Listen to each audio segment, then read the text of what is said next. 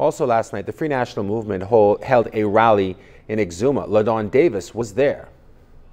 It was a peaceful clash of the political rivals on Saturday afternoon as supporters of the PLP and the F.N.M hosted large motorcades throughout the streets of Exuma on Saturday. Supporters from both major parties adorned their vehicles with party gear, honked their horns, and waved their pom-poms high in support of F.N.M candidate Navarro Bowe and PLP candidate for Exuma and Ragged Island Chester Cooper. Immediately after that motorcade, F.N.M supporters assembled at the F.N.M Exuma headquarters for a rally despite inclement weather conditions.